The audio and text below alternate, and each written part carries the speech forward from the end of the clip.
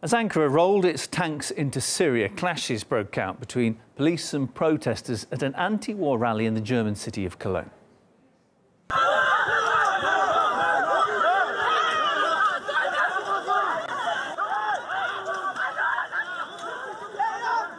Thousands of people showed up at that demonstration demanding Ankara's withdrawal from Syria's Afrin region, where Turkey is carrying out what it calls an anti-terrorism operation. At some point, police stopped the gathering after banned Kurdish militia flags appeared.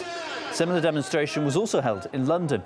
The protests come as 7 civilians were reportedly killed in a recent Turkish airstrike. Here are latest pictures we've received from the ground. They show the aftermath of that attack.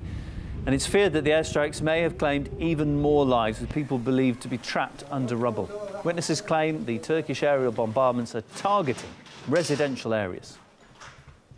There are no military zones here. All of them are civilian areas. The civilians were asleep. There was nothing. But they bombed us, even though there are no soldiers here. We are all civilians.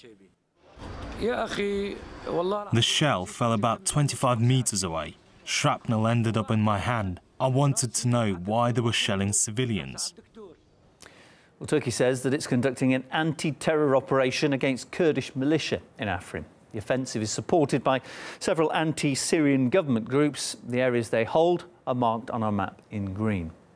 The Turkish military claims that almost 400 Kurdish and ISIL fighters have been killed since the start of their operation. The UN, those raising concern, claiming 5,000 people have fled the area since the conflict started. Nevertheless, the Turkish leader has repeatedly vowed to expand the operation and most recently claimed that it would be extended all the way to the Iraqi border. We are going to continue the olive branch operation until we achieve our goals. And then, as promised, we will clear Manbij of terrorists. After that, we will continue our struggle up to the Iraqi border until no terrorists are left. Well, President Erdogan says that Turkey will push onwards to the city of Manbij and then further to the east towards the Iraqi border. The move would not only mean an all-out offensive against the Syrian Kurds, but could also threaten US personnel who are stationed in the area. The Turkish foreign ministers urged the US to immediately withdraw from Manbij. Well, American troops have been assisting the local Kurds in their anti-ISIL operation, with a Pentagon official recently announcing the creation of a 30,000-strong border security force in the region. Now, this was to be comprised largely of Kurds, something that infuriated Ankara, and it prompted it to launch that attack on Kurdish positions in Syria. US Secretary of State Rex Tillerson later backtracked, though, on the idea. He said that officials had misspoken and that the plans had actually been misrepresented. Anti-war activist Richard Becker believes that Washington's behaviour can be explained by the fact that it's now caught between two allies.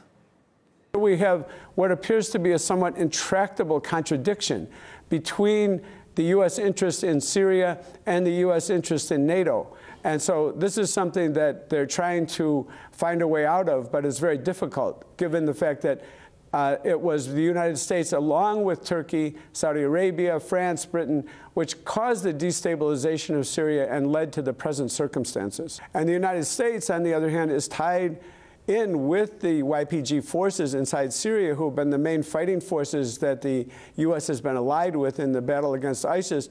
But more than that, to maintain a U.S. presence inside Syria, which the U.S. military has been declaring is there for indefinitely.